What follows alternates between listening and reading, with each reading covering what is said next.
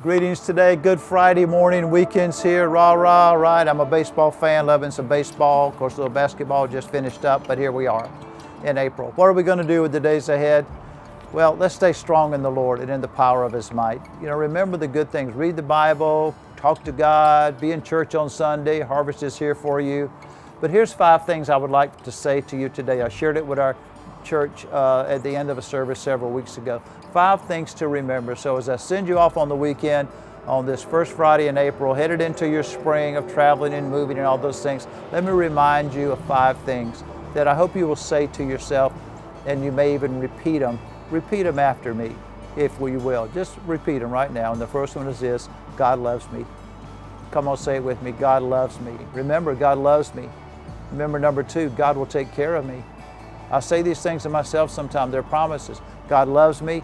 God will take care of me.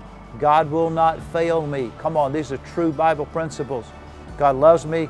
God will take care of me. God will not fail me. Here's the 4th one for us. You ready? God will never leave me. Are you writing them down? Come on. God loves me. God will take care of me. God will never leave me. God will never fail me. And here's the last one. God has a great plan for your life today. He really does. God bless you. God's peace be with you. Remember these things. I'll see you Monday.